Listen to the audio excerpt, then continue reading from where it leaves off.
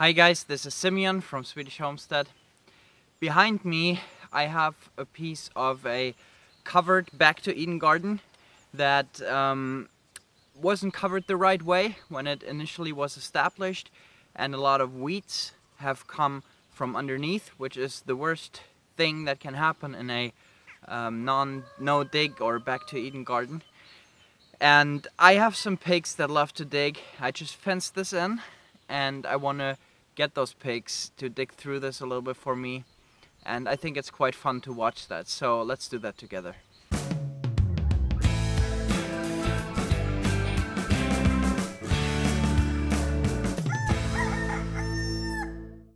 There have been a lot of reactions on my last videos about garden beds and wood chips and gardening, and also a lot of misunderstanding.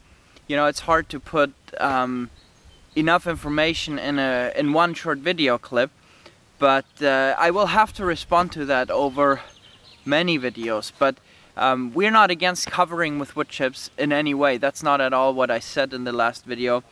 In fact, here you see one of our gardens where we covered it with raw wood chips on top. And the reason why we have done that is because underneath we covered with about a foot deep of old grass, silage, hay kind of stuff. But we have done this before and it worked well. It killed pretty much most of the weeds, but this time we did it at a different time of year, and we did it in the fall, so it laid over the winter, and that didn't kill the roots. Last time we did it in the spring and it heated up, and I think it somehow burned the weeds. But you see, underneath here it is just this absolutely fantastic, gorgeous compost. This place you wouldn't have to water anymore in our climate. Vegetables would just go nuts here. And here you see I'm now at the bottom where the original soil is, and I can just stick my finger straight in there. It's just amazing stuff. And on this you can now always add new fresh wood chips, so it really can break down because you already have this compost layer. Anyways, this is not what this video is about. You see this pane here, it took over last season and I was still working last season, a town job. I couldn't take care of this, and you know, with this garden is amazing once you've killed the weeds underneath. That's the key.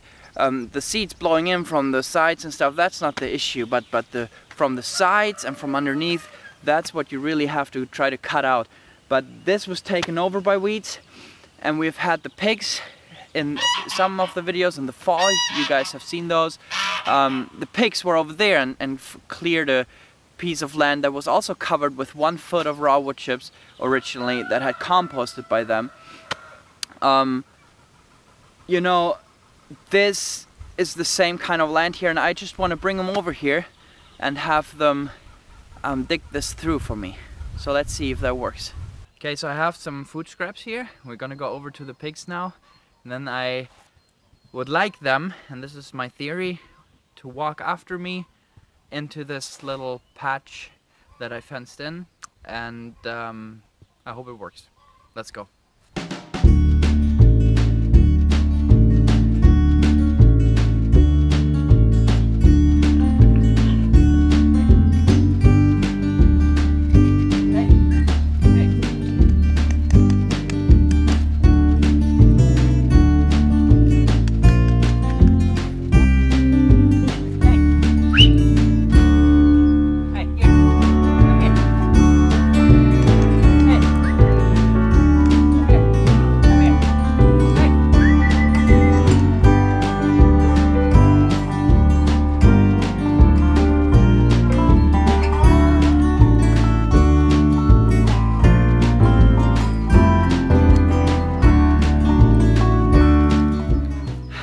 Okay, now they are here. I didn't want to dump the rest of the food scraps here because there's some pepperoni here. I don't want the pigs eating pork. But they got a few food scraps, but they should start digging very soon.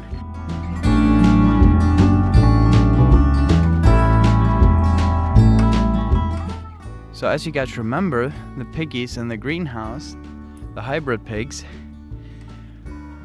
they were not at all wanting to dig much. But these guys, old heritage breed, they used to crossbreed with wild boar when they would go freely in the forests in the wintertime. And once they have inspected this area, they're gonna start digging like crazy here. Now this is some wool from our sheep, when we used to have sheep. My mom put it down there. She wanted to check if the slugs wouldn't go over that, and I don't know if they did or not, but now it's kind of just laying there. I gotta get rid of it. Actually, I'm right now working on getting something to border our garden with. That's the biggest challenge for me, to find good borders for the garden, cheap, affordable. You guys can see like the first green of the year, and the pigs are going for it right away. They just want grass and greens.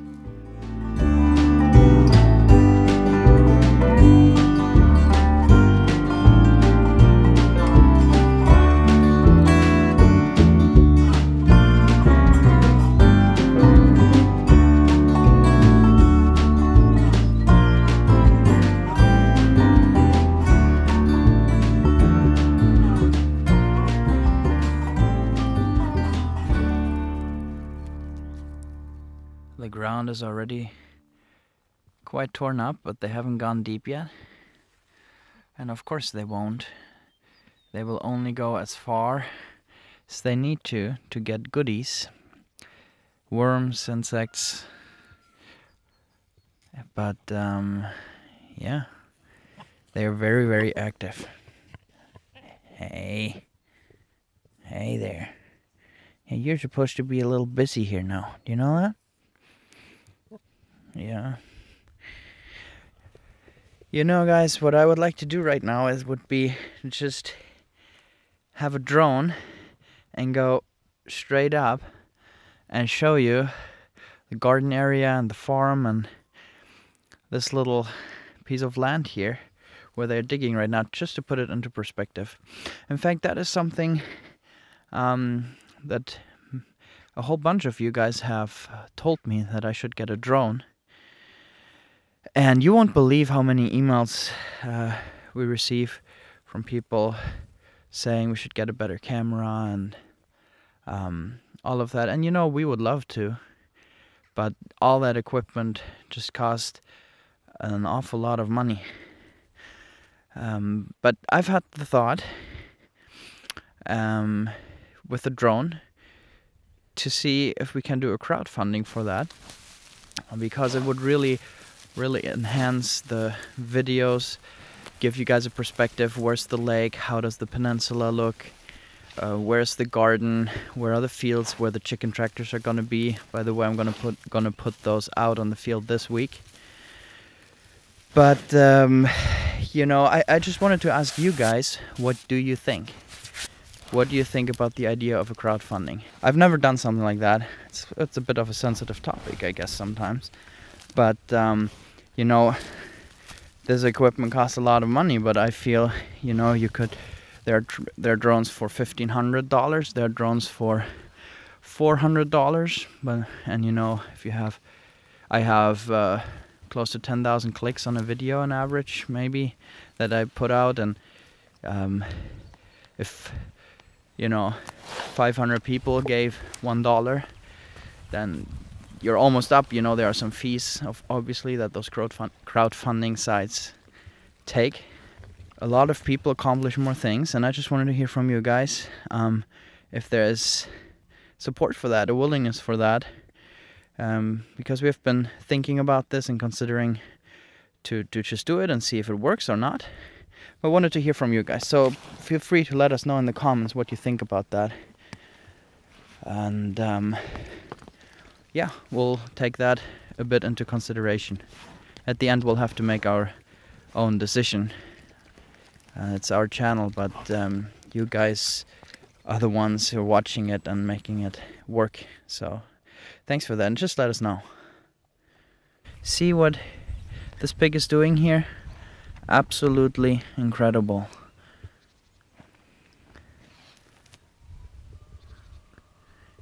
I don't know if you guys can hear this, but when these pigs are digging, you hear the roots tear that they're digging through, and then the pigs are eating them.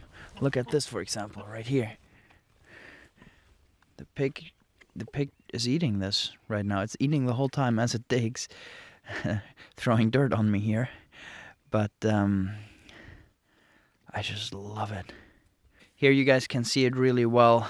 You have the layer of wood chips that we put on top. Then in between there, this dark black stuff is the silage and grass that has just turned into topsoil already. And then here is the original soil. And as time will go now, nature will just take care of this itself. And you know, you can speed up these kind of processes. This is very hard. This is excavators and machines used to drive here when we built our sewage system and the houses here. And this is very, very much packed and hard. And you could speed up this process by broad forking it. Otherwise, nature will do it. It'll just take longer. Look at these guys just having a blast. Just absolutely having fun. I really want to put these guys to work as much as I can.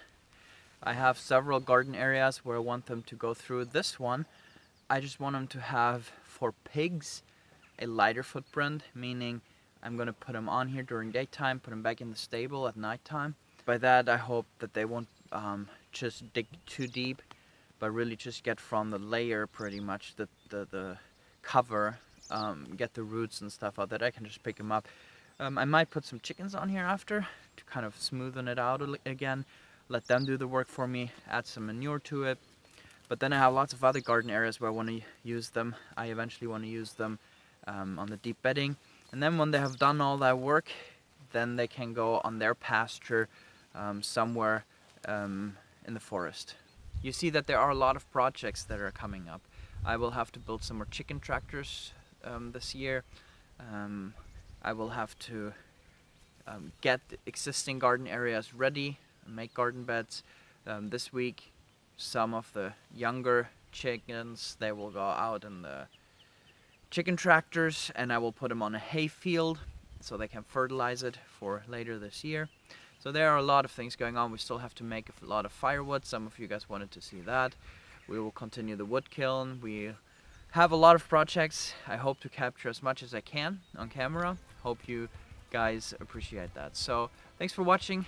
I will put these pigs back in tonight when I do my chores. Now I have to continue to do some other work. See you tomorrow. Bye bye.